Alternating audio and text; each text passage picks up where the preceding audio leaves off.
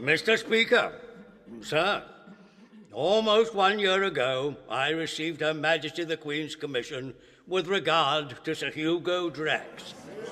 The House will recall I gave news then of Sir Hugo's loyal offer to Her Majesty, seriously considered imperative to the defence of Britain. He would construct a superatomic rocket with an exceptional range, the immediate answer to any attempt to atom bomb London. £10 million from his own pocket.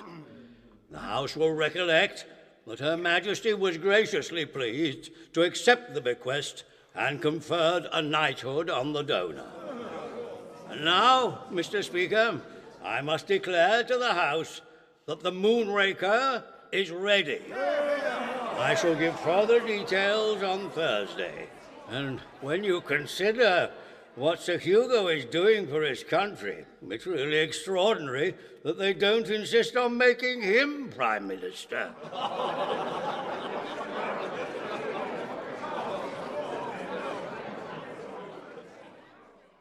Moonraker by Ian Fleming, dramatised by Archie Scottney.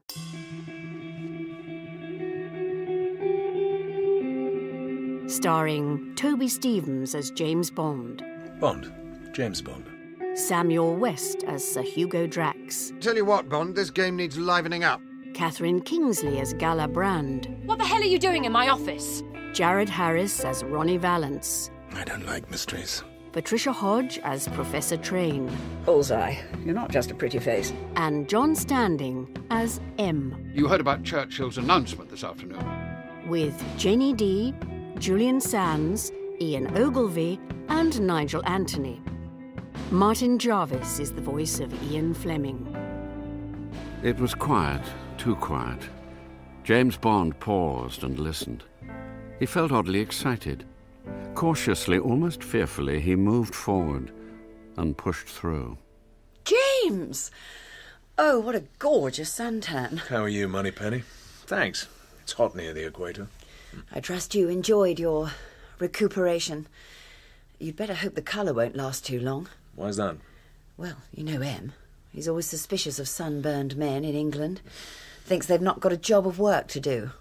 So, what does he want? I'm not actually sure. Says it's a personal matter. Huh? Something about you might give him a hand? To do what? I don't know. Q's in there with him, setting up a film projector, all very mysterious. You'd better go in, James. Had a good leave, 007? Very relaxing, sir. Thank you. Hello, Q. What's this? Going to show some Charlie Chaplin films? Afraid not, 007. Sorry, Em. 007, would you mind? Could you hold the film about 4 feet from the end for me? Thanks. And press down on the sprocket shoe. The what? Oh, this. Good. Keep holding. Then I can thread it. Like so. Want me to close this? Oh, yes. Can you insert the end in the take-up reel? Oh, you're good at this, 007. Come on, Q, we haven't got all day. Nearly there. Done. Warming up nicely. All ready, Em? I should hope so. You wanted to see me, sir? I did. Sit down. You're aware of this man, Sir Hugo Drax? Who isn't? Sunday Express is running his life story. I'm loving it, actually. You heard about Churchill's announcement this afternoon. Fascinating story. Well, I'd like to know if your version of the man tallies with mine, or with British Movietone News. They've lent us this clip. Let's have a look, Q. Certainly, Em. Rolling.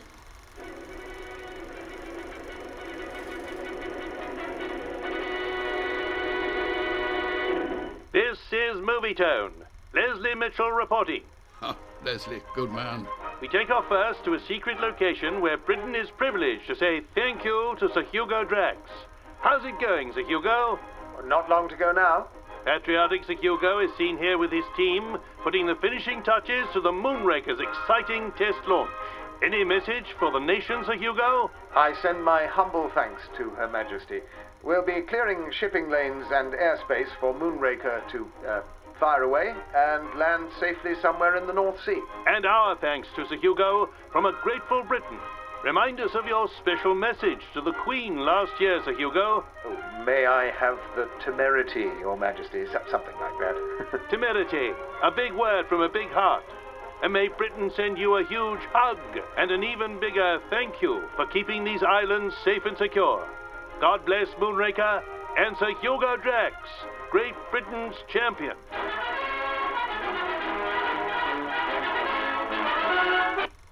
Well, that's all, folks. Sorry. What do you think, 007?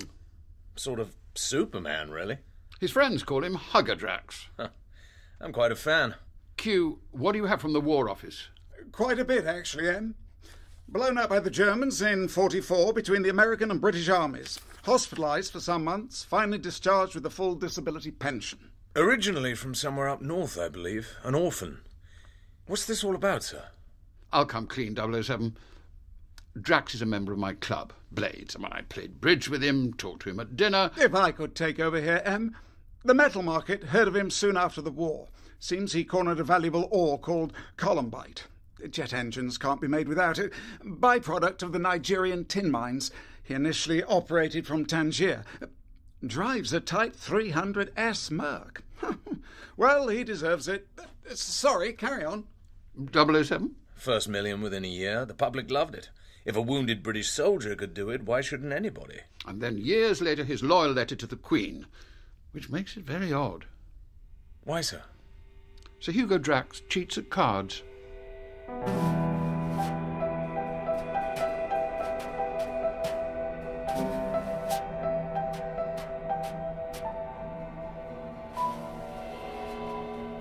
Cheats?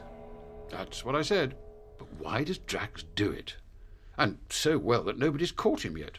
Always bridge. I doubt if anyone has begun to suspect him, except Lord Basildon, chairman of Blades. He came to me. Wants to save Drax from making a fool of himself. Anyway, I've agreed to help. That's where you come in, James. You're the best card player in the service. Or you should be after all those casino jobs you've been on. We spent quite a lot of money putting you through that card sharping course before the war. Waxing the aces. Shiners. Mirrors built into rings. It's strange. Drax is not a particularly good player, but he hasn't lost since he joined Blades a year ago. It's getting talked about in a joking sort of way. What's his system, do you think? Who knows? Does he often play with the same man? Nearly always brings a chap called Meyer, his metal broker. Not a bad player. I might be able to spot something. How about coming along tonight? I wouldn't like to see him get into a mess. Well, nobody wants a scandal. And I don't want anything going wrong with this Moonraker of his. Well, thanks. Better cut along now and sandpaper your fingertips or whatever you sharpers do. Finished with the projector, Em? Yes. Unless you've got the cruel sea. That evening, Bond left the Bentley outside Brooks's and walked round the corner into Park Street. The Adam frontage of Blades was elegant in the soft dusk. He pushed through the swing doors and walked up to the old-fashioned Porter's Lodge, ruled over by Brevet, the guardian of Blades, and the counsellor and family friend of half the members. Good evening, Mr. Bond, sir. Nice to see you again. The Admiral's waiting for you in the card room. Page, take Commander Bond up to the Admiral. Lively now. This way, sir. As Bond followed the uniformed page boy up the wide staircase, he remembered the story of how at one election 9 blackballs had been found in the box when there were only 8 members of the committee present.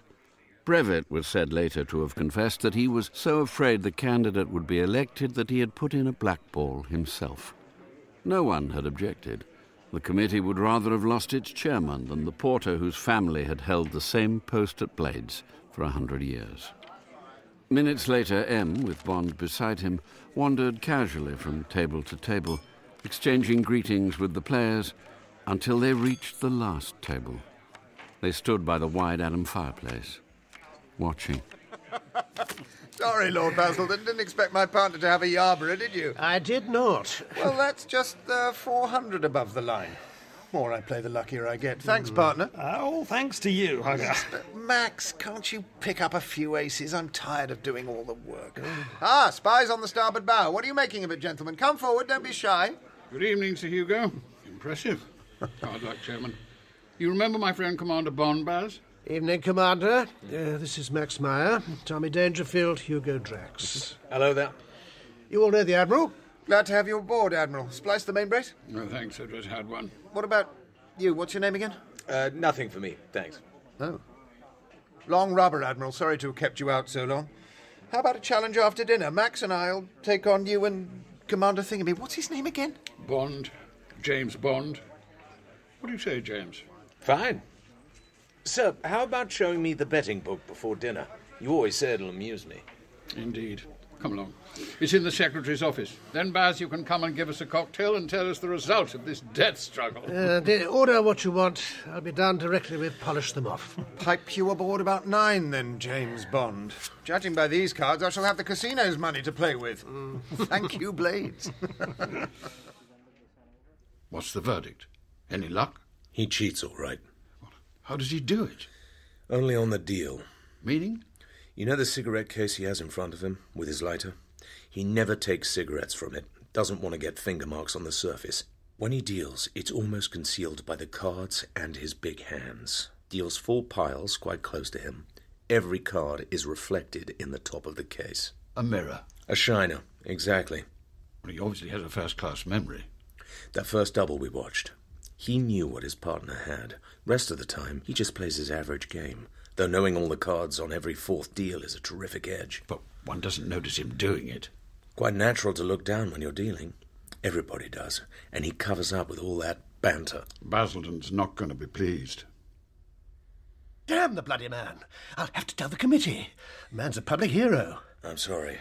So what am I to do, Miles? I don't see how you can shirk it, Baz. Yes, but bound to be a leak. And then look at the scandal. They told me the Moonraker can't exist without Drax. Winston says the country's future depends on the thing. Any alternative, Commander?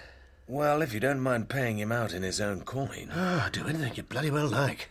I could warn him off. Flay the hide off him at his own game, so to speak. All right with you, sir? Well, as long as you don't want me to palm any cards or anything of that sort. No.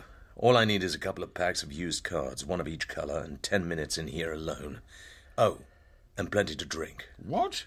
If you don't mind, I'll have to seem a bit 3 sheets when the time comes.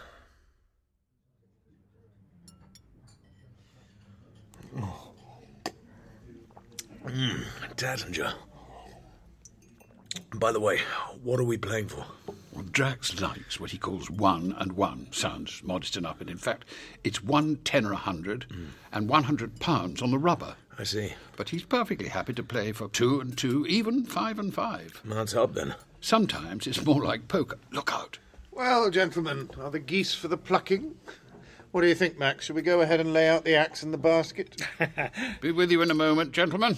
You go along and stack the cards. No artificial aids needed, eh, Max? I shouldn't think so, Hugger. Don't be long. Made your wills? Cheers, Hugger. Steady, James. Any final plans? I'll have to fatten him up. Don't worry if I seem to be betting high. Watch out when it's his deal. Do you mind if I sit on his left? No. Anything else? At the right moment, I'll take a white handkerchief out of my jacket pocket. That'll mean that you're about to be dealt a Yarborough. All cards lower than 9. I know what a Yarborough is, 007. I'm not a beginner. Of course not, sir. But just leave the bidding of that hand to me. Stakes, gentlemen? I believe 5 and 5 is your limit, Drax. Let's play for that. Pass over the bottle, will you? Thanks. Right. Bond, is it? 5 and 5? Yep. I'll deal. Suddenly, Bond didn't care about the high stakes or Moonraker. This was a private affair. All he wanted was to give this bastard the lesson of his life. Well, first rubber to us, James. Lost £900. Cards seem to be running against us. Shall we go straight on? No point in cutting. No objection to you keeping the deal. That's more like it. Hugger, you're wonderful. How the devil do you do it? Memory. What do you mean, memory? What's that got to do with anything? I was going to add and card sense, the 2 qualities that make great card players. Oh, I see. Your deal. Even Stevens. Come on, next time. More champagne, James. Second bottle always tastes better. I'll drink to that. Passion pop, Hugger, old chap? No, but I tell you what, Bond, this game needs livening up, even if you don't. What? 100 we win this hand. What do you say? Well, on your deal, Sir Hugo? Well, don't mind if I do. And the same on the next hand? All right, if you want to throw good money after bad. Bad luck. What did I tell you? Let's see if you can get it back. My condolences. Golly, it's hot in here. Whoa. But God is with the big battalions. You've got to have the cards as well as play them. So, had enough? What? Wait a minute. Yeah, 100 on the next two hands. Your wish is my command, Commander. Oh, my God. Sorry, partner, I've lost them both, and the bloody rubber. Save trouble if we just double the stakes on this one. All right with you, Drax? Taken. £100 a 100 and 1,000 on the rubber. But are you sure you're still on? Of course I am. Wait, where are my cards? Of course I'm on for it. Made the bet, didn't I? All right, then. 3 no trumps here. Oh, law. Oh, that's more like it. Big battalions, hugger. Cards are turning. My deepest apologies. Bloody lucky run. Telling me. Afraid this'll have to be my last rubber, Draxy boy. Gotta get up early. Wait. Bond, I make it you win a couple of hundred or so. Of course, if you want to scamper away, you can. But what about some fireworks to finish up with? Treble the stakes on the last rubber? 15 and 15? Historic match. Am I on? Bond? Treble, Drax. You're on. I say don't include me in on this, hugger. Don't worry, Max. This is just a little bet with our rash friend here. Cut the cards, for God's sake. Righty-ho. Hello there, gentlemen. Thought I'd come and cast an eye over this battlefield. And let's see your score sheet, Commander. Oh, seems you're holding the champions. What are the stakes? 15 and 15 on my left. Good heavens. The chap wanted to gamble. I accommodated him. Now he goes and gets all the cards. Across the table, M saw a white handkerchief materialize in Bond's right hand. He seemed to wipe his face with it. Then it was back in his pocket. A blue pack was in Bond's hands, and he was already dealing. 15 and 15, Drax. I hope nobody's going to get hurt. Your opinion, Bond? Cheers, Baz. Historic. So, Bond, I've got some good tickets here, I'll admit it, but then you might have 2 for all I know. Care to have something extra just on this hand? Oh, well, now, let's see. Not bad. What are you suggesting? What about 100 a trick on the side? All right, you're on. You've obviously got a big hand, so frankly, I better chance it. Here we go. 7 clubs. What? A grand slam in clubs? Well, it's your funeral. What do you say, Max? No bid. Why the hell didn't I just go home? No bid. I'm afraid you've fallen into my hands, Commander. Double. Hang on. That means you double the side bets, too. Yes, that's what I meant, you tipsy oaf. Steady on, Drax. It's all right. Actually, redouble, Drax. 400 a trick on the side. Wait. Go on. Redouble. Basildon walked round the table, scrutinizing all the hands. Suddenly he understood. Drax's aces and kings would be totally valueless. Come on, lead something, Max. Can't be here all night. Sorry, knave of diamonds. Apologies, Meyer. Chicane in diamonds. Max, you damn fool. Want to hand it to him on a plate? Whose side are you on? Best I could do, hugger. By this time, Drax could see what might happen. He waited fearfully, his cards slippery with sweat. Bond looked straight into Drax's eyes. He slowly drew out the Queen of Diamonds and placed it on the table. Without waiting, he followed it with the 8, 7, 6, 5, 4, and his 2 winning clubs. It was sheer murder. That's all, Drax. What? Max, let me see your cards. Oh! Bond!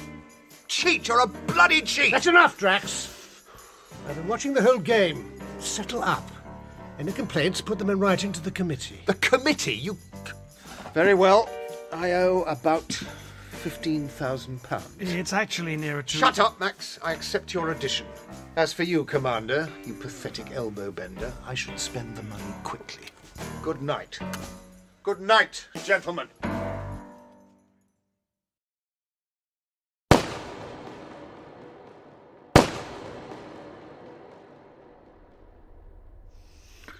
Morning, 007. You were pretty dreadful. Sit down. Thank you, sir. Trouble down at Drax's headquarters last night. Double killing. Police caught up with him when he got back to the Ritz at 1:30 this morning. Oh? 2 men from the Moonraker got shot near the plant. Drax is down there now. Curious coincidence. But isn't this a police job? Partly. So-called secret location. Not far from Dover, the construction team have all gone. There's only Drax and 13 others left on the site. Suit of cards and a joker. Well, 11 of them are Germans. More or less all the guided missile experts the Russians didn't get. Drax paid for them to come over. The ministry appointed their own security officer to live on the site, a Major Talon. And he was, One of the 2 who got killed last night, yes. Witnesses? Plenty. It happened in a local public house. After that evening of Drax, it was, as you remarked, a curious coincidence. Very so. There's one more thing. This has got to take priority. They're going to fire the Moonraker on Friday. Practice launch. Less than 4 days' time. And the double killing? Well, I spoke to Ronnie Valance at Special Branch about that this morning. The pub is on the edge of the cliffs. Last night, about 7:30, the ministry's security man, this chap Talon, went along there and was chatting away with some of the Germans when the murderer, if you like to call him that, came in and walked straight up to Talon. He pulled out a Luger, said, "I love Gala Brand, you shall not have her," in German. Gala? Yes. Then he shot Talon through the heart, put the smoking gun in his mouth and pulled the trigger. Who's Gala? Oh, that's another complication. She's an agent of the Special Branch. Bilingual in German. One of my best girls. You know me, Em. I planted Gala on Drax, finagled for her to be taken on as his private secretary. She's been there since the beginning. She have anything to report? Absolutely nothing. Says Drax is an excellent chief, much respected, drives his men like hell. Oh, she knew Talon, of course. Oh, nothing like that. Old enough to be her father. Happily married, 4 children. And the killer? Dieter Bartsch, electronics expert. She barely knew him. What do his friends say? His roommate says Bartsch was madly in love with Gala Brand and put his whole lack of success down to Talon. He wasn't surprised to hear of the shooting. And? Well, Talon's reports had all been negative. Then he suddenly rang the ministry yesterday afternoon, said he thought something was going on at the site, asked to see the minister personally at 10 o'clock this morning. A few hours later, he gets shot. What a palaver, eh, Em? What about this test launch, sir? I'm waiting to hear from the PM. If they stick to the schedule, it'll be noon on Friday, using a dummy warhead and firing her vertically with only 3/4 tanks. They've cleared about 100 square miles of the North Sea. Full details from the PM on Thursday. Yes, Miss Moneypenny? The Prime Minister again, sir. Oh, right. Stay there, 007. Yes, Winston? Miles, I'm now asking the obvious question. Which is? Evidence of any intention to sabotage the Moonraker? None. Our only fears concern Talon's vague message about something going on and the double murder. Well, we both know it will be a colossal victory for the Russians to sabotage Moonraker on the eve of her practice shoot. Well, if they did it well enough, they might get the whole project shelved. Well, they're not going to. So we proceed. Talon will be replaced at once, and as you advise me, the new man must be bilingual in German, a sabotage expert, and what was the other thing? Plenty of experience of our Russian friends. Good. I'm cutting a lot of red tape very quickly. Drax has been notified of full steam ahead. And over to you and your man. All right, 007, it's you. What's me?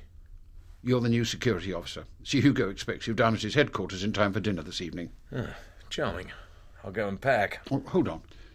I booked you in first for a crash course in guided missiles. Crash? Ministry of Supply. You're to meet Professor Train, runner-up for the Physics Nobel Prize last year. You can go over there now. Right. I look forward to meeting him. Her, actually, 007.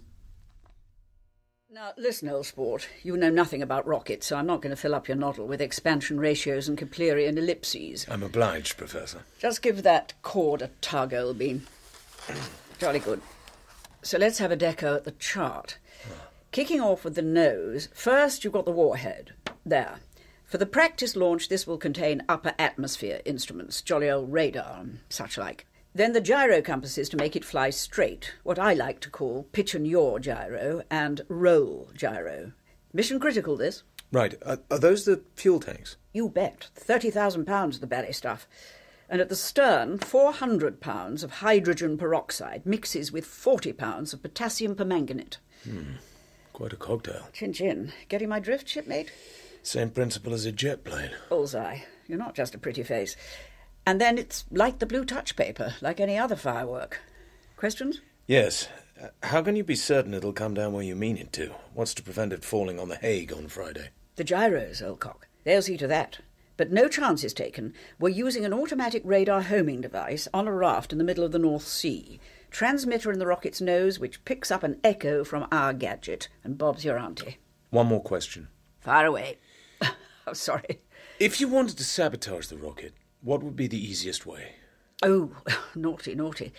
Since you ask, any number of ways. Grit in the pumps, hole on the fuselage. With that power, the teeniest fault would mean... Toodaloo. Spot on, chum. Well, thanks. It seems you've got fewer worries about Moonraker than I have. Look, it's a spiffing machine. She'll fly beautifully if nobody interferes with her. Drax has played a blinder. I gather his team will do anything for him. Oh, sure as hell. Good luck. Big hug to Hugger. Rule Britannia.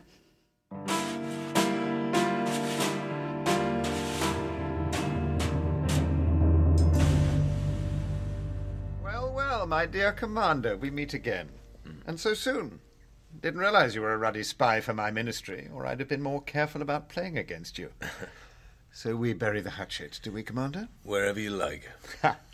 Spent that money yet? Not yet. Haven't seen the colour of it. Of course, settlement on Saturday. Probably get the cheque just in time to celebrate our little firework display, what? Now, let's see. This is my secretary, Miss Brand. Good evening, Miss Brand. How do you do? Bond. James Bond. Uh-huh. And our resident genius, Dr. Walter. Walter.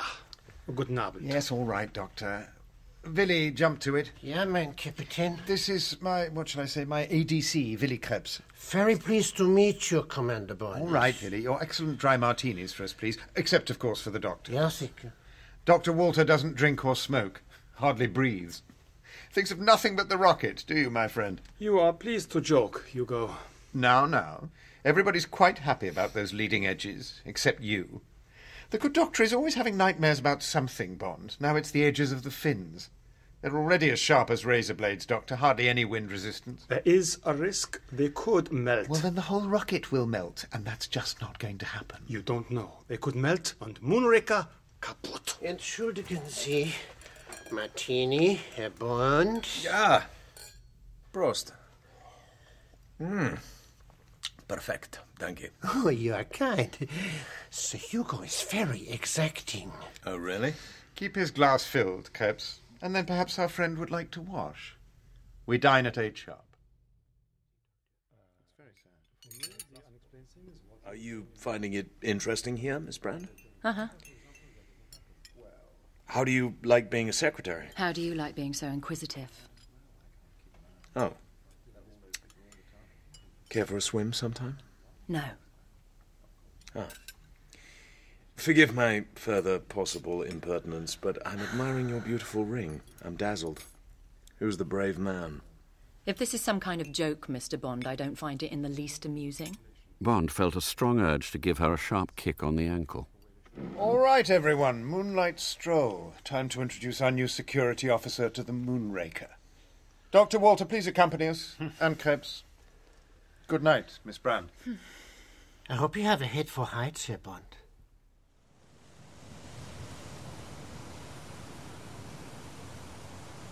Stop a moment, Bond. I'll explain the geography. You go ahead, Doctor. They'll be waiting for you. Don't worry, my dear fellow. The people at High Duty Alloys know what they're doing. I do worry. You don't know. All right, Bond. You see the white dome? In there is the tip of the Moonraker. What you see is the lid of a wide shaft that has been cut about 40 foot down into the chalk of this cliff. The two halves of the dome are opened hydraulically. If they were open now, you would see the nose of the Moonraker protruding above the level of the wall. 200 yards over there is our firing point, concrete blockhouse full of radar tracking gadgets, screens. So where will you be when the launch takes place? When we fire, there won't be anyone within a mile of here, except the BBC team who'll be in the firing point. Hope it stands up to the blast. Oh, the BBC are indestructible. Follow me. Entry to the dome forbidden when red lamp shows. Ring and wait. Krebs, press the code. Ja, sicher. The door will open electronically. Go through to the anteroom. Leave your jacket here. 70 degrees is quite warm. Bond remembered the Beretta at his armpit. I'm fine. Suit yourself. Forward now to the catwalk. Shade your eyes. It's going to be very bright.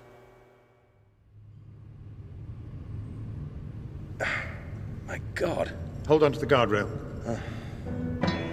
When Bond took his hand away, he was greeted by a scene of such splendour that he stood speechless, his eyes dazzled by the terrible beauty of the greatest weapon on earth. What do you think of her? One of the most beautiful things I've ever seen. Warhead above. Experimental one for now. The gyro chamber just level with us here. Then mostly fuel tanks all the way down until you get to the turbines near the tail. The steel floor under the rocket slides away. Herr Bond, there is a big exhaust pit underneath. Comes out at the base of the cliff. You can see it tomorrow. Hope you don't burn down the White Cliffs on Friday. You're worse than Dr. Walter. Right, we'll climb down and have a look at the works. You like me better now? I'm admiring your achievement. I'll go first. Don't look down.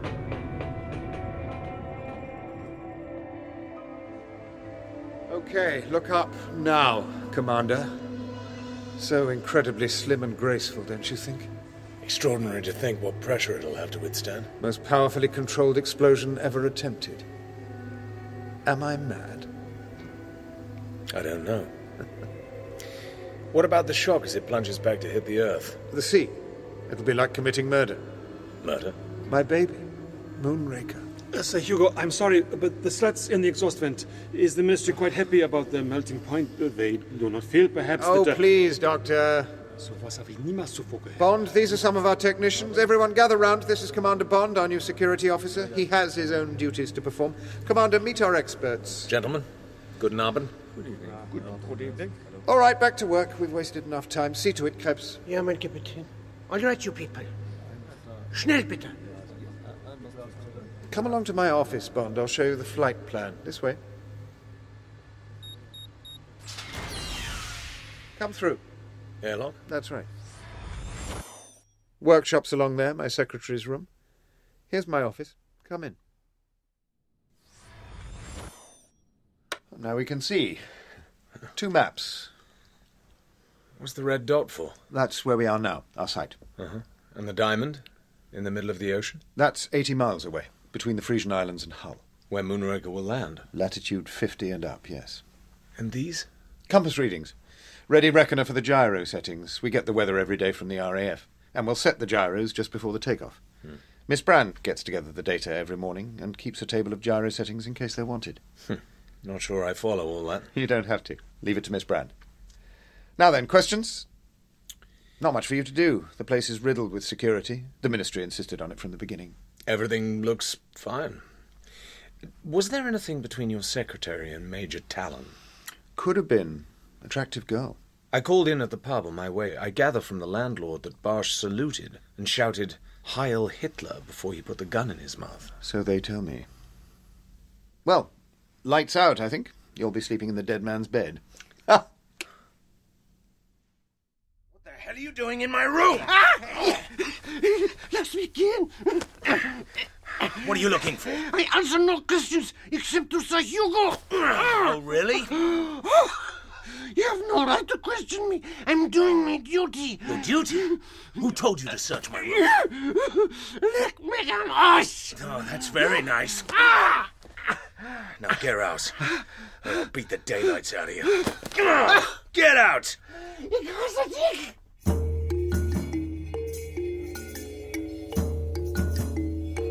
What the hell are you doing in my office? Morning. You might have a spare chair for visitors. Sir Hugo wants you. I was just going to see if you'd got up yet. Liar. You heard me go by at 7:30. I saw you peering out between the curtains. I did nothing of the sort. You heard the car, all right. Oh, come on. I can't spend all morning playing guessing games. He wants both of us and he doesn't like being kept waiting. Just a minute. I need to tell you about my early morning adventure. Later. We have to go in. Ah, surprise, surprise. Thought you might have left us, Commander. Guards reported you out at 7:30 this morning. I had to make a telephone call. Hope I didn't disturb anyone. There's a phone in my study. Talon found it good enough. Poor Talon. Well, so long as you don't upset my men. Sit, both. They haven't recovered from Monday yet. I hope you're not wanting to ask them a lot of questions. I believe their files are in Talon's room. Your room. Have you had a look at them yet? No key to the filing cabinet. Sorry, my fault. Should have given them to you last night. Here. The inspector chap on the case asked me to hand them over to you. Thanks. By the way, how much do you trust Krebs? Oh, well spotted, security officer. He's just curious, likes to play the detective. Really? Well then, 2 more days to go. This is the itinerary. Would you read it out, Miss Brand? Of course. Today, Wednesday, 1 o'clock, the site will be closed for fueling. Television cameras to record everything. Then if there's an explosion, our successors will know better next time. Thursday morning, the site reopened until midday for final checks. Yes, and from that moment, except for the gyro settings, the Moonraker will be ready to go. Of course, guards will be permanently on duty round the site. Go on. Friday morning, Sir Hugo will supervise the gyro settings. Ministry personnel takes over the firing point. RAF mans the radar. And BBC will begin their running commentary at 11:45. At midday exactly, Sir Hugo will press the plunger. Plunger? It's just a button, actually. At which moment... Yes, Miss Brand. Ministry of Supply experts will be in a salvage ship. After the rocket has landed, they will try to bring up the remains. Oh, yes, and the Prime Minister has told me there will be a special cabinet meeting to listen to the broadcast. The palace will be listening in too. So, what do you think? Everything taken care of. After lunch, why don't you have a look at the beach and the bottom of the cliff? That's the only weak spot I can think of. Not really, but if someone wanted to get into the site, maybe he would try the exhaust pit. Take her with you. All right, Miss Brand? 2 pairs of eyes?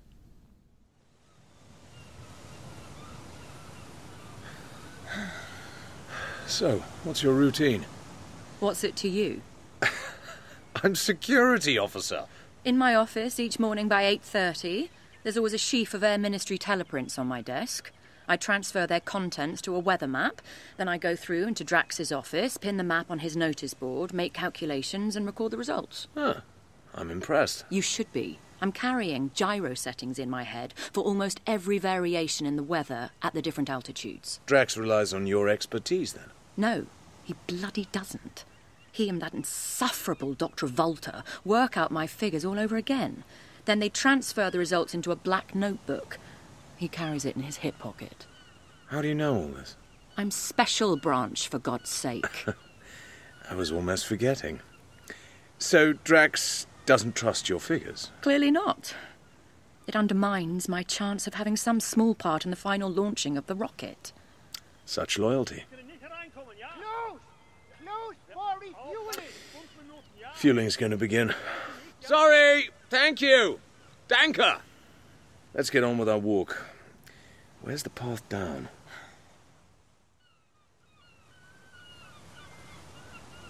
You mentioned a crack of dawn adventure.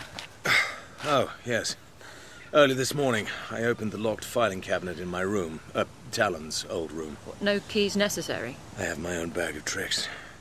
Anyway, nothing very interesting, except an Admiralty chart of the Straits of Dover, with 2 faint lines drawn on it to form a cross-bearing in the sea. X marks the spot.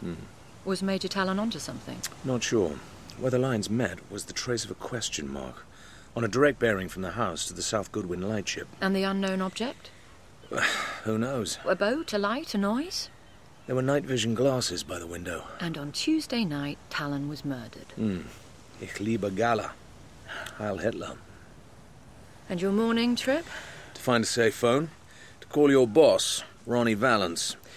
I've now sent him the mysterious chart via the local police inspector and some pretty fingerprints. He's your greatest fan, by the way. The inspector? No, Ronnie. Beautiful wild flowers along here. Bet you don't know what this is. You know that flowers scream when picked. What? Some professor has written a treatise on it. The reaction to pain. He recorded the scream of a rose being picked. Rubbish. I wouldn't have thought you were sentimental. Aren't you MI6 people licensed to kill? Blood on your hands. Flowers can't shoot back. Ah, but this is a wild orchid. So I'm a murderer, am I? Give it to me. My hands are dripping already. There. You can stick it in the muzzle of your revolver. I'll wear it as a buttonhole in my shirt. I thought a shoulder holster would look a bit conspicuous without a jacket. And I don't think Krebs will be going over my room again. Meaning? I found him in there last night. I administered a kick on his backside. And like Billy Bunter, he ran yerooing away. I've never trusted him. Well, here's the beach. Time for our date at the exhaust pit. Careful! Shingle from here on in.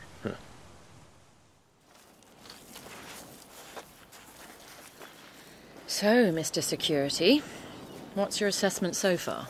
I could ask you the same thing. You first. Not much. A few question marks. Nothing that has a bearing on any sabotage of the Moonraker. Agreed. And that's all we're concerned with.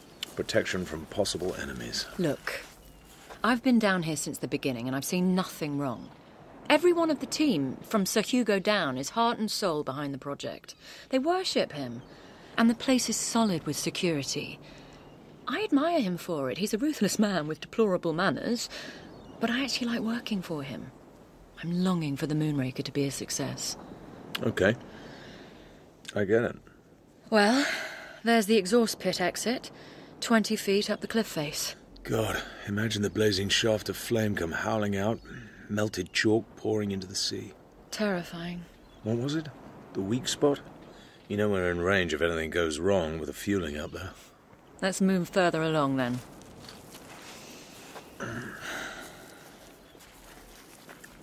What are you thinking?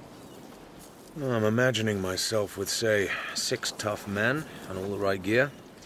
How would we set about attacking the site from the sea? Kayaks to the jetty at low tide, a ladder to the lip of the exhaust tunnel. But then what? Impossible to climb the steel walls. Fire an anti-tank weapon through the floor beneath the rocket, hope something would catch fire. And getting away afterwards? Would be nasty. Sitting targets from the top of the cliff. But that wouldn't worry a Russian suicide squad. True. So Hugo has guards along the top at night. And searchlights. Orders to shoot and ask questions afterwards. What if the opposition had covering fire from a midget submarine? I'm going for a swim. The chart says there's a 12-fathom channel out there. I'll be happier when I've seen for myself. Gauge the depth available to an enemy. Fancy a bathe? After stewing inside that concrete dome all morning? Well, what are we going to wear? Officer, we shall be perfectly respectable. Undress behind that rock. I'll use this one. And I promise not to look. It's all in the line of duty.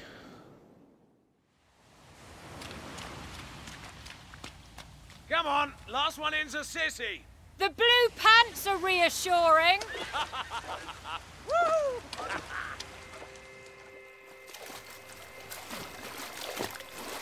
James, where are you?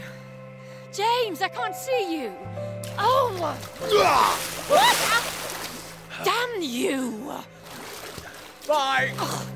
Oh, bastard!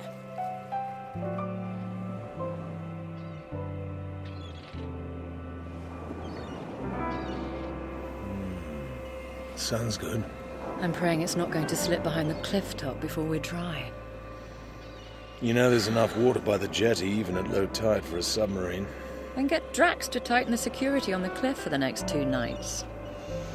Why are you called Gala? My real name's even worse. Galatea. A cruiser my father was serving in when I was born. What was that? Look out! Oh! Too late!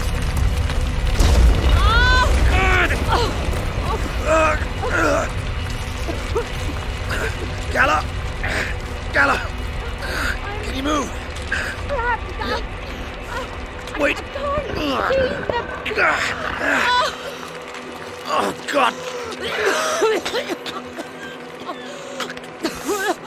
Okay. I can see the sun. You okay?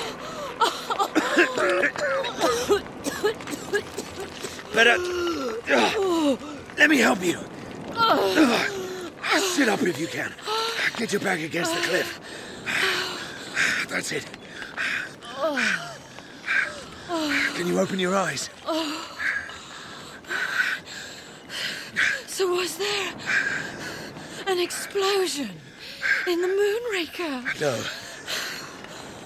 No. We're 100 yards from the site. It was only above us. A great mouthful.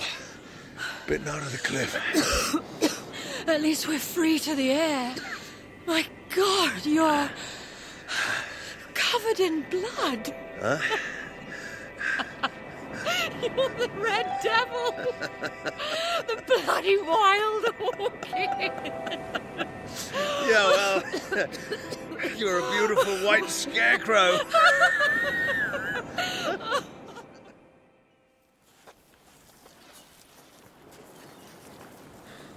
I still don't know what happened, except you saved my life. Well, someone pushed the cliff down on us. I saw the smoke and heard the bang of the explosion a split second before the cliff came down. So did the gulls. It can't have only been Krebs. It was done in full view of the site, well organised. Well spied. And now they're assuming we're properly buried. We better stay alive and find out what's what.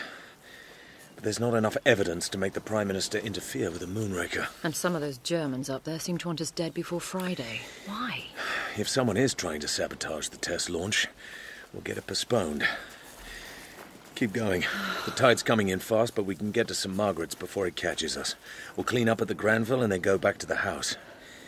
I wonder what sort of reception we'll get.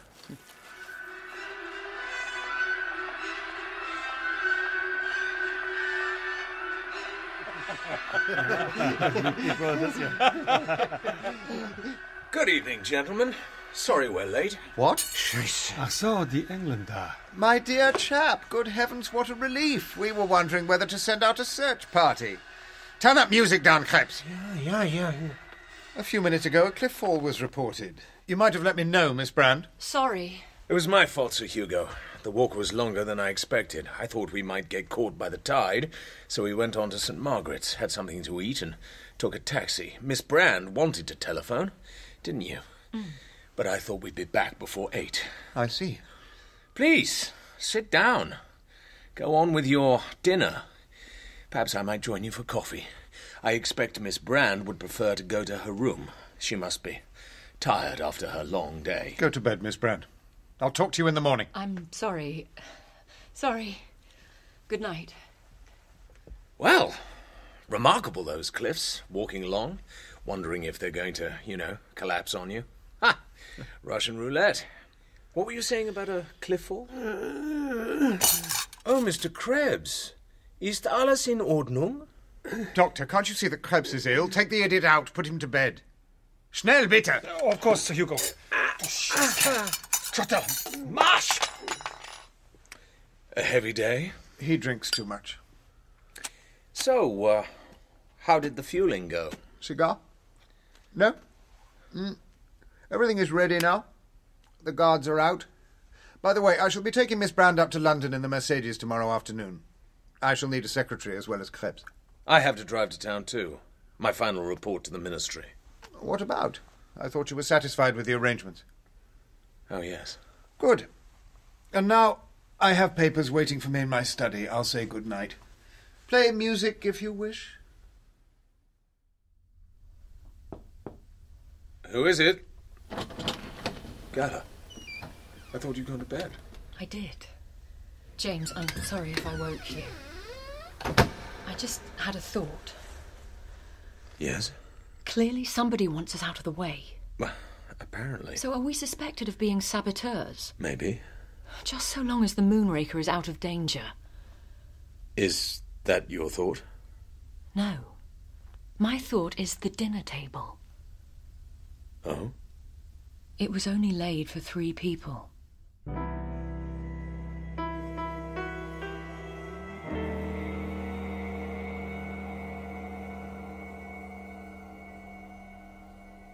Are you ready, Miss Brand? All done? Yes, Sir Hugo. I prepared the final launching plan. Good, I have it. Collect your things. We leave in 5 minutes. All set?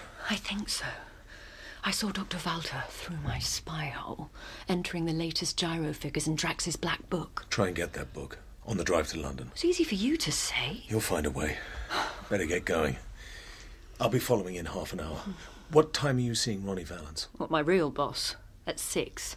I'm meeting him at 5, so listen. Dinner at Mirabelle at 7:30, then back here in my car, okay? James? Yes? Thank you. For what? I don't know. I've been playing the secretary too long. And now? Time to take risks. It was a hot, sunny day, and Drax was at the wheel of his open-top Mercedes in his shirt sleeves. Gala sat beside him, Krebs in the narrow back seat behind the driver. She glanced at the top of the little notebook protruding from Drax's hip pocket, then laid her folded coat over the space between them and drew an inch or two nearer to Drax, her hand beneath the folds of the coat. She settled herself to wait. Her chance came. For God's sake, move! Come on, lights are green, move it! These suburban drivers, idiot on parade! Whoops! Sorry, Sir Hugo. Apologies, my dear, but indicate, you dolt! We're not psychic, get off the road! Du Bluthammel! Excuse me, Sir Hugo. Yes, what is it? I'm terribly sorry, Sir Hugo, but could we possibly stop just for a moment? I'm really sorry, but I need to powder my nose. It's terribly stupid of me. Powder your nose? Yes. Oh, I see. Christ, why the hell didn't you... I'm so sorry. Yes, well, all right. Look out for somewhere. Well, there's a hotel just around this bend. Thank you so much, Sir Hugo. It was stupid of me.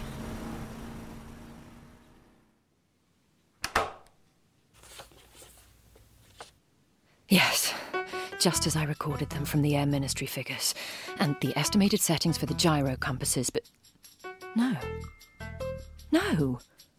These are different from mine.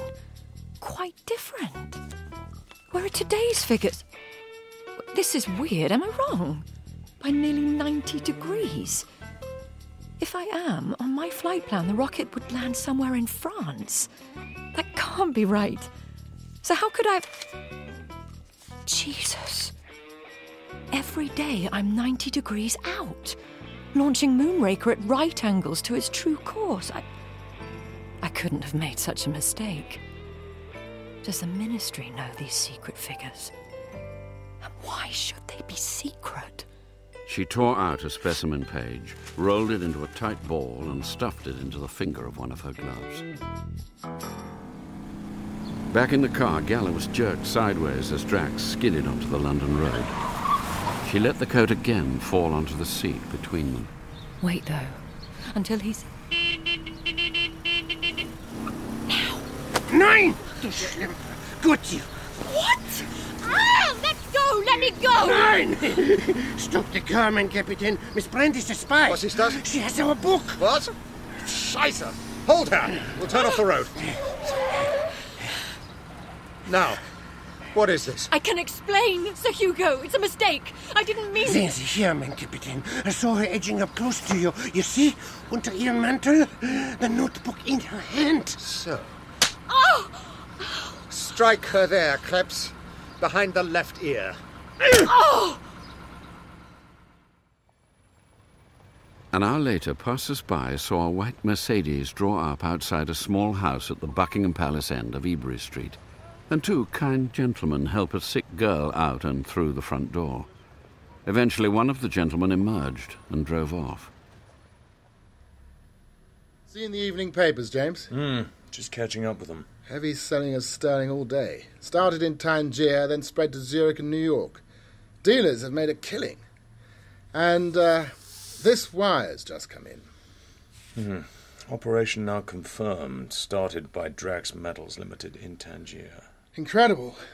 Close of business, the firm had sold British currency short to the tune of 20 million. Bank of England stepping in. There's a suggestion here that the Moonraker's going to be a failure. You mean Drax knows it and wants to profit by his knowledge? More likely he's acting for some foreign government, the Argentine, Russia, someone with big sterling balances.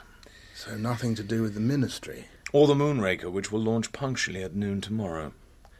I'm meeting Gala Brand at 6. I need to ask her if she's seen any Tangier cables.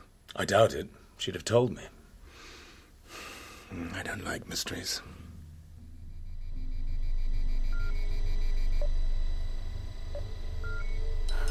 Am I... in a hospital? No. Tied to a chair? Do they intend to kill me? All this machinery, wireless or radar, and the book. 90 degrees difference. Suppose my figures are correct all the time for the target 80 miles away in the North Sea. Then I wouldn't have been aiming the rocket in the middle of France after all. But Drax's numbers, 90 degrees to the left of the target. So somewhere in England, 80 miles from Dover. Of course. That's it. Drax's figures would... This is a radar homing device. Ingenious. Same as on the raft in the North Sea. Bring the rocket down here 100 yards from Buckingham Palace. Not a test at all, a real atomic warhead, dropping fast as light out of a clear sky. Crowds in the streets, nursemaids in the park, great bloom of flame a mile wide. And then nothing. Nothing left. Hugo Drax, enemy of England. Tomorrow at noon he's going to destroy London. Long after Drax had gone, she kept up her pretense of unconsciousness. At first, Krebs occupied himself with the machines. Then he was standing in front of her. She felt his hand touch her neck, and the automatic recoil of her body had to be covered by a pretense of consciousness returning. What? Why have I been brought here? Those machines. That is a lure for a little bird. A big one. And the pretty girl is here because otherwise she might frighten the bird away, and that would be sad, wouldn't it? Filthy English bitch! Who are you working for? You have to answer me, you know. We are all alone here. There is no one to hear you scream. Bond, Ronnie Valance here. Seen anything of Miss Brand? No, I'm still waiting for her, here at the Mirabelle. She's half an hour late. Didn't she turn up at 6? She did not. Now listen, I'm at a wretched black-tie dinner at the Mansion House. Can you handle this for me? I can't put out a general call. We'd have the whole press round our ears. But I want her found. You can have all the help you want. Don't worry, I'll look after it.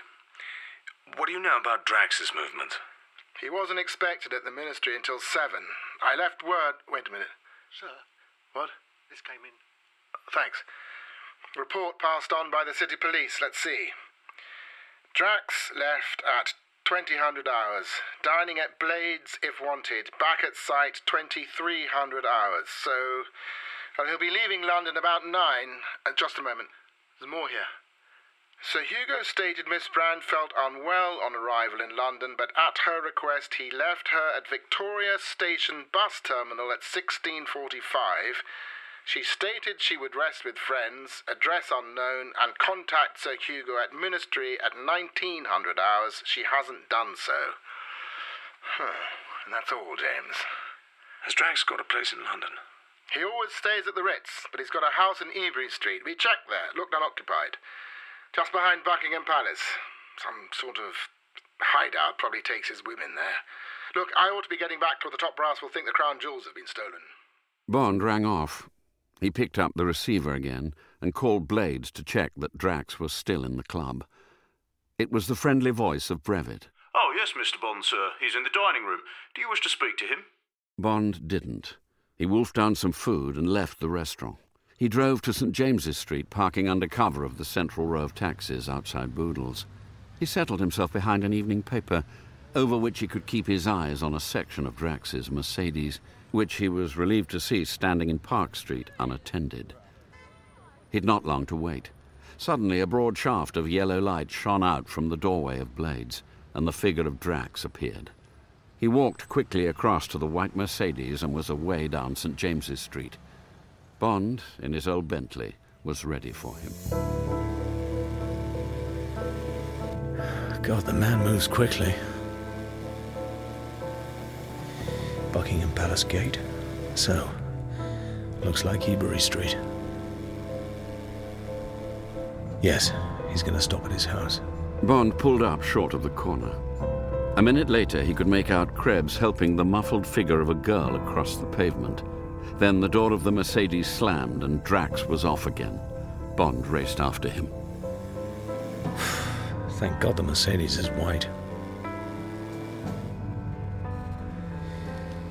Chelsea Bridge. South Circular. It looks like the Dover Road, so she's a prisoner. What has she discovered? Does he plan to get rid of her on the way? Stay with it. My Captain! Only 100 meters behind us now. It is the Bentley of Commander Bond. So, that old museum piece of his can still move. So much the better, Krebs. We'll give him a run for his money. If he survives it, we'll get him in the bag with this woman. Turn on the radio. Home service. We'll soon find out if there's a hitch. This great weapon, devised by the ingenuity of man to soar 1,000 miles into the firmament above an area patrolled by Her Majesty's ships. The Moonraker, designed exclusively for the defense of our beloved island. Our beloved island? Glorious development of man's great journey away from the confines of this planet. Sir Hugo Drax, that great patriot and benefactor of our country. Switch him off. Great Britain's hero. Drax took a left-hand fork and started up a long winding hill. Ahead, in the beam of his headlights, a huge diesel carrier was grinding into the first bend, labouring under 14 tons of newsprint. Damn it. Okay, Krebs, get out your knife. I'm going to slow down right behind this lorry. You climb out onto the bonnet, and when I come up behind, jump onto the back. Oh, Peter, my Captain. I shall be going at walking pace. It will be safe. You will cut the ropes that hold the rolls of paper, the left ones first, then the right. I shall have pulled up level with the lorry, and when you have cut the second lot, jump back into the car. Be careful you are not swept off with the paper, verstanden? Yeah. Go now.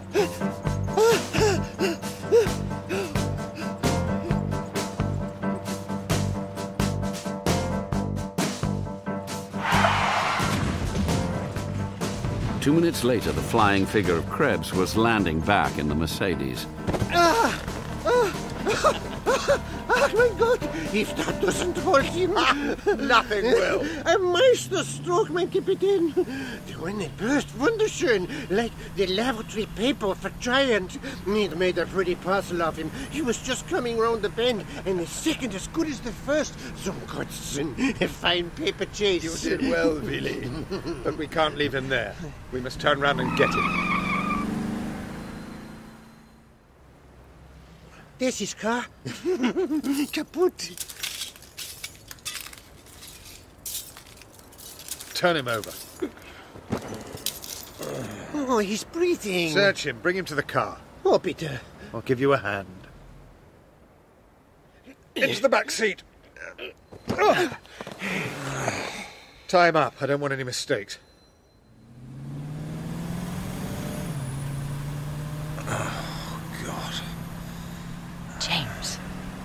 James, it's me, Gala. Are you all right? Christ, a hell of a mess. Is anything broken? No, a crack on the head, that's all. Am I talking sense? Of course. Now listen, this is what I know. Half an hour later, they were being hustled through the doors of Drax's office on the Moonraker site. Bond's mind was suddenly as sharp as a blade. 1 million deaths. On my hands? Something, anything must be done. You won't use that Luger, Drax. Oh, he will. He was best shot in the Brandenburg division. Tie her to a chair, Krebs. Then the man. Yes. You'd be afraid of touching off the fuel. Your memory is bad, Englishman. I told you this room is cut off from the shaft by the double doors. Another step and you will have no stomach. When they were both tied securely to the arms and legs of 2 steel chairs, Krebs picked up a mechanic's blowtorch. Now, the good Krebs is an artist with one of these things. We used to call him... What was it, Willy? Gesvangsman. The Persuader. You'll be lucky. You, Brand. Who are you working for? The girl, any way you like, Krebs. Okay.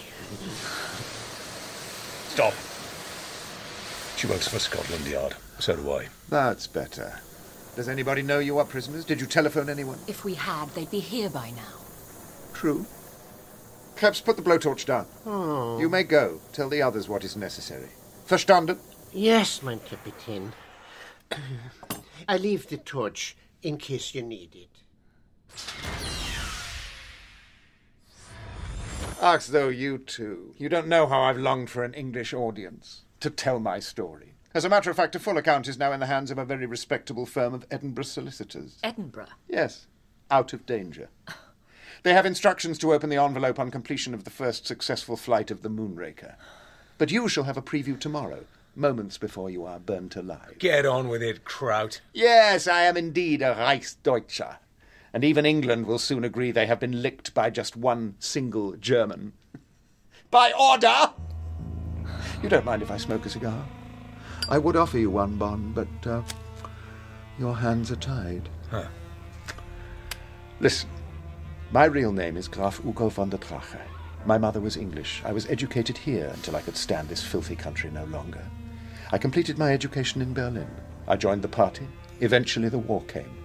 I was transferred to the Foreign Intelligence Service of the SS. Terrorism and sabotage. Intoxicating.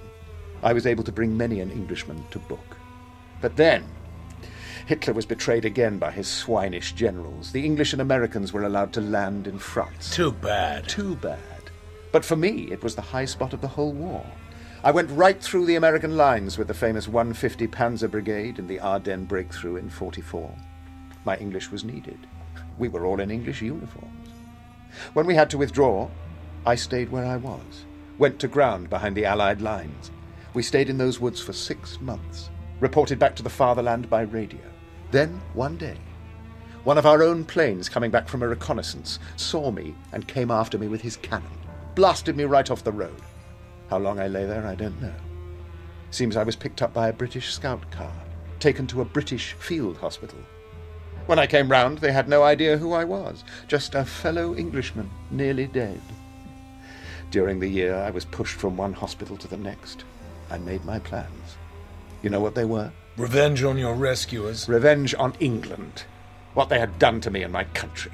It became an obsession, I admit it. I despise you all, hiding behind your bloody white cliffs while other people fight your battles. But yes, the good doctors were so anxious to help me find out who I really was.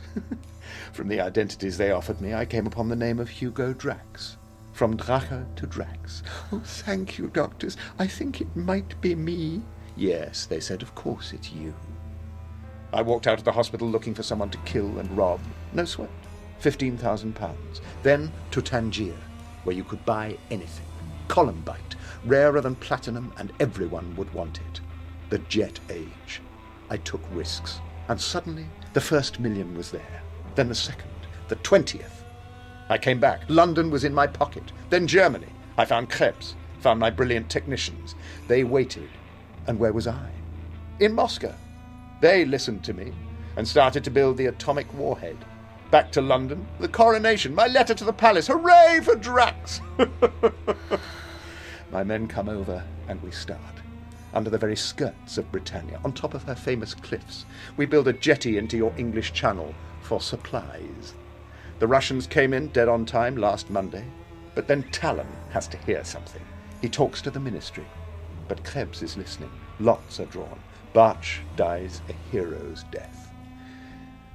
The new warhead is hoisted into place, perfectly. The old one is now behind the Iron Curtain, and the submarine is on her way back here. We'll soon be creeping under the waters of the English Channel to take us all off at 1 minute past midday tomorrow. Say something. Don't you think my story is remarkable? For one man to have done all that? Well? Galloping paranoia, I imagine, with a little megalomania on the side. Same as people who think they're God. As it is, you're just a mad dog that will have to be shot. You useless, decadent fool!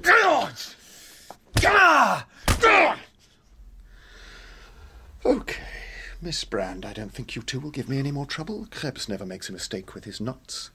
When Commander Bond wakes up, you can tell him these doors will open once more, just before noon tomorrow. A few minutes later, there will be nothing left of either of you. Not even the stoppings in your teeth. What? Had to get him mad. Didn't want to give him time to think. Don't worry.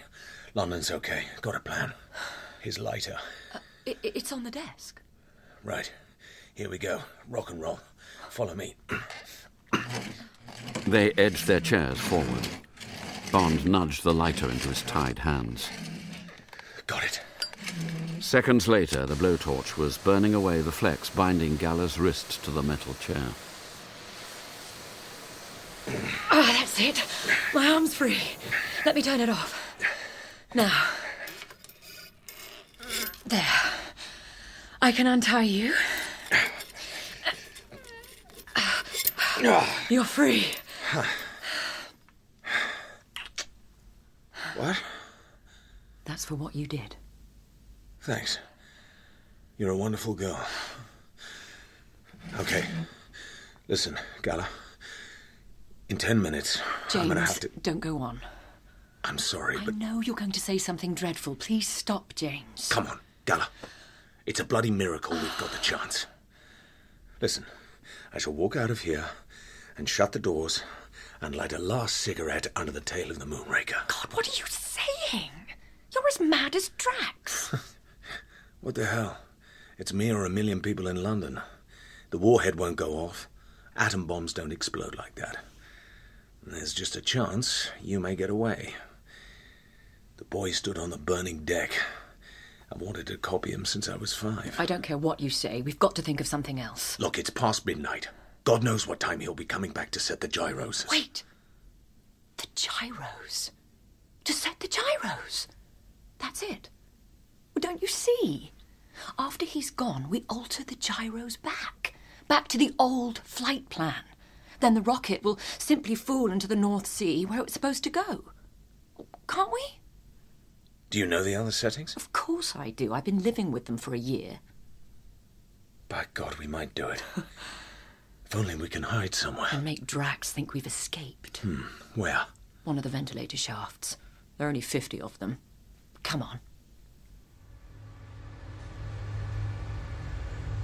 The big round mouths of the shafts were spaced about 10 yards apart and about 4 feet off the floor. Bond carefully opened the hinge that covered one of them and looked up. 40 feet away, there was a faint glimmer from the moonlight outside. It was going to be a painful business, but there was no doubt they could inch their way up one of these shafts and, in the turn at the top, lie hidden. An hour later, their feet and shoulders bruised and cut, they lay exhausted, squeezed tight in each other's arms, their heads inches away from the circular grating directly above the outside door. 7 a.m. Sun's coming up. There's Drax with Dr. Walter and Krebs. They're walking like executioners. The Englander escaped! They may be up there, in one of the ventilator shafts. All right, we'll take a chance. Dr. Walter will put the steam hose up each shaft. Tell the others to listen for their screams. Verstanden? To Befehl. Can it reach 40 feet? 50 shafts. Where will they begin? This will hurt, by the way. Oh, thanks. You'll just have to take it. Here it comes. It may burn. It won't kill us. Be brave. Shut up. 2 away. Next door. Hold tight.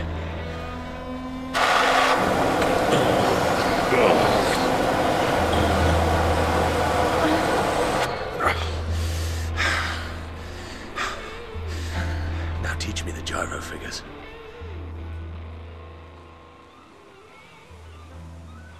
Then we're all agreed, Minister.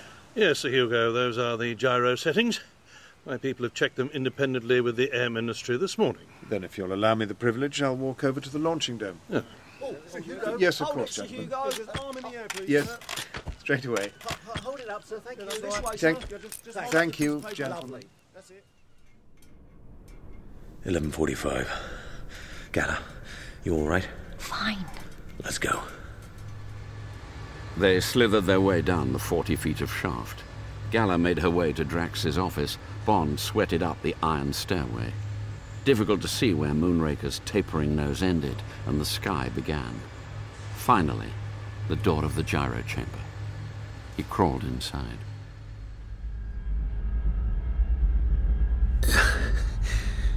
Now, turn. Twist. Steady. That's for the roll. Now the pitch and yaw.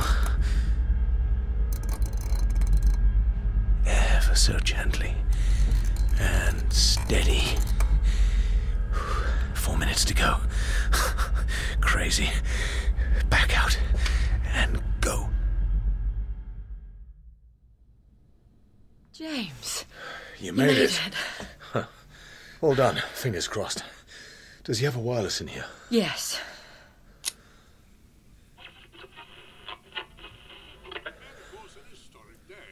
And Sir Hugo has been persuaded to say a few words into the microphone. It certainly is a wonderful day here. Those crowds in the distance by the Coast Guard station will be getting quite a suntan. Hello, what's going on? By Jove, there's a submarine just surfaced alongside. One of our biggest, I should say. And Sir Hugo's team is down there too, lined up on the jetty. Looks like they're preparing to file on board. It must be an idea of the Admiralty's. Give them a special grandstand out there in the channel. Now Sir Hugo is coming towards us. Everyone here in the firing point is giving him a cheer. And I can see the sun glinting on the nose of the Moonraker way over there behind him, just showing out of the top of the launching dome. He's coming into the firing point, and here he is, Sir Hugo Drax. Your Majesty, men and women of England, I am about to change the course of England's history. In a few minutes' time, the lives of all of you will be altered, in some cases drastically, by the impact of Moonraker. I don't believe it. I am very proud and pleased that fate has singled me out to fire this great arrow of vengeance into the skies, and thus to proclaim for all time the might of my fatherland. Oh, God. I hope this occasion will be forever a warning that the fate of my country's enemies will be written in dust, in ashes, in tears, and in blood. And now, thank you all for listening. He's mad. Quite mad. Thank you, Sir Hugo. Marvellous. And that was Sir Hugo Drax saying a few words to you before he walks across to the switch on the wall which will fire the Moonraker. Well, he certainly doesn't mince his words. And now it's time for me to hand over to the Ministry of Supply's expert, Miriam Train. Many of you will remember her as Nobel Prize runner-up for physics last year. She will describe to you the actual firing of the Moonraker. Over to you, Professor Train. Only a minute more. Of course. Jolly hockey sticks. Yes, thanks so much. Hello there. And now Sir Hugo has his hand on the button. Jesus. 10. He's certainly got his eye on the chronometer. Oh, God. 9. And the radar operators are watching like hawks. 8. Oh, and all of them are wearing earplugs. 7. First, the radio beam will set the pinwheel going. 6. The valves will open. Liquid fuel, secret formula, that will be ignited when it gets to the rocket note. 4. Meanwhile, the turbine pumps begin to turn, 3. pumping the flaming fuel into the exhaust pit. 2. Rule Britannia. 1. Oh, my God. Fire! Chin, chin. Cheers! Yes, thank you, Professor Train. And Sir Hugo has now left the firing point. They're walking over to the edge of the cliff. He's stepped on the hoist. He's going down. Oh, he must be going out to the submarine. A few more seconds. He's looking back, raising his arm in the air. Good old Sir Hugo.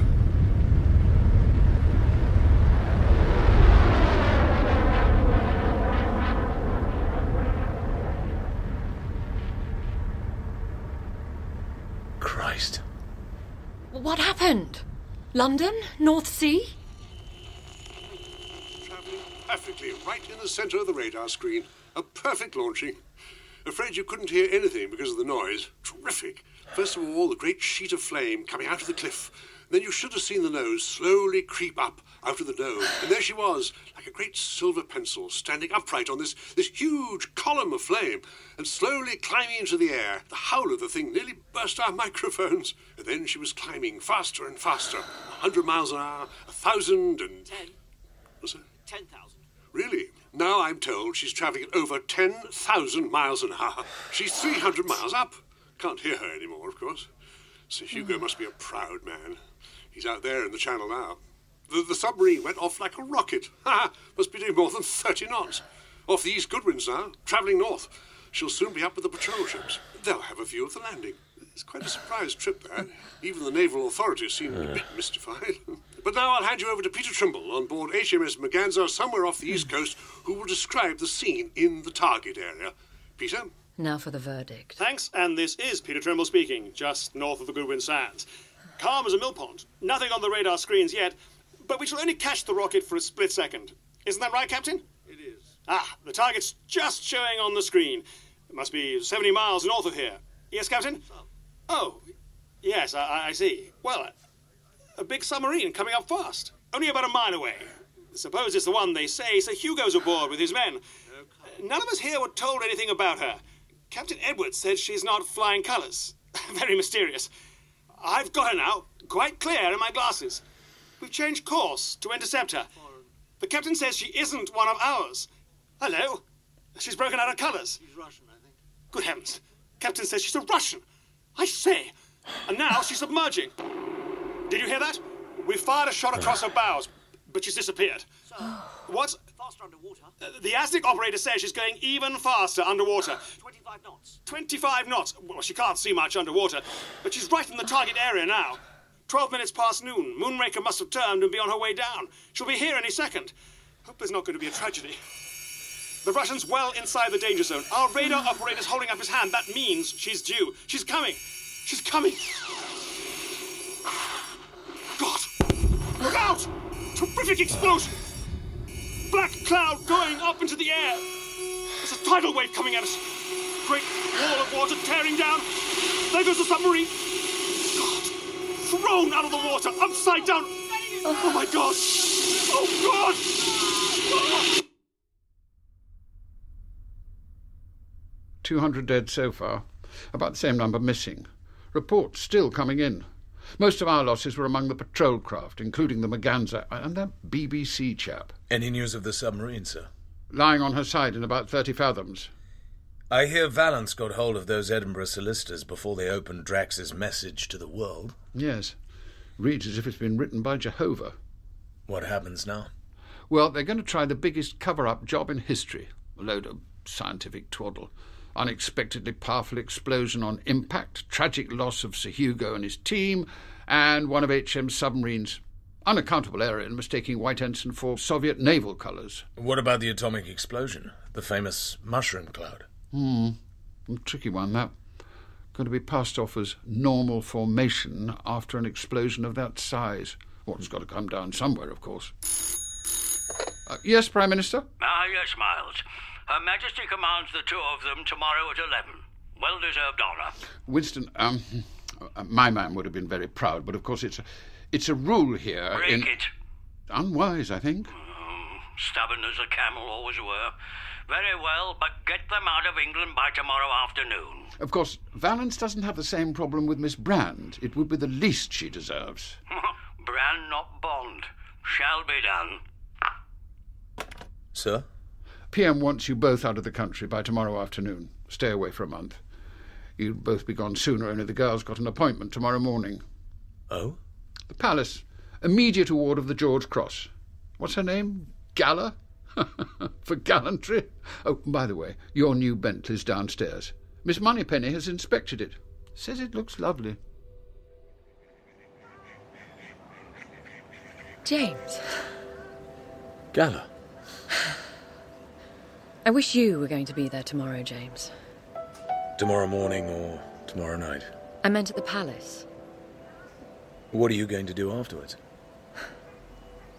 Over there? What? The young man with his back to us? Yes? I'm going to marry him. Tomorrow afternoon. His name's Detective Inspector Vivian. I see. Sorry. I'm jealous. I had other plans for you tomorrow night. And what were they? Farmhouse in France, wonderful dinner, and, I'm very sorry. Yes. Well, goodbye, Gala. Goodbye, James.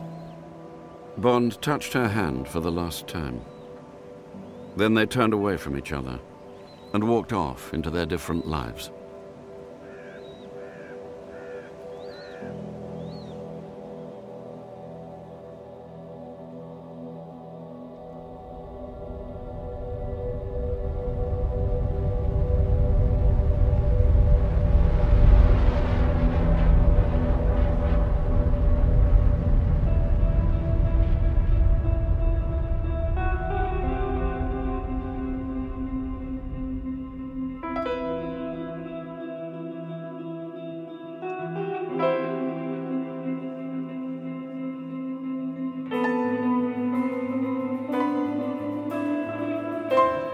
In Moonraker by Ian Fleming, James Bond was played by Toby Stephens, Gala Brand by Katherine Kingsley, and Sir Hugo Drax by Samuel West. M. John Standing, Q. Julian Sands, Miss Moneypenny, Janie Dee, Ronnie Valance, Jared Harris, and Lord Basildon and Krebs were played by Nigel Anthony. Professor Train, Patricia Hodge, BBC commentator Ian Ogilvy, Max Meyer, Dr. Walter and commentator Trimble, Simon de Denny, Movietone voice and minister John Glover, Brevet Matthew Wolfe. Other parts were played by Kenneth Danziger, Darren Richardson and Matthew Wolfe. John Baddeley played Sir Winston Churchill, and Martin Jarvis was the voice of Ian Fleming. Specially composed music, Mark Holden and Michael Lopez. Moonraker was dramatised by Archie Scottney, directed by Martin Jarvis, and is a Jarvis and Ayres production.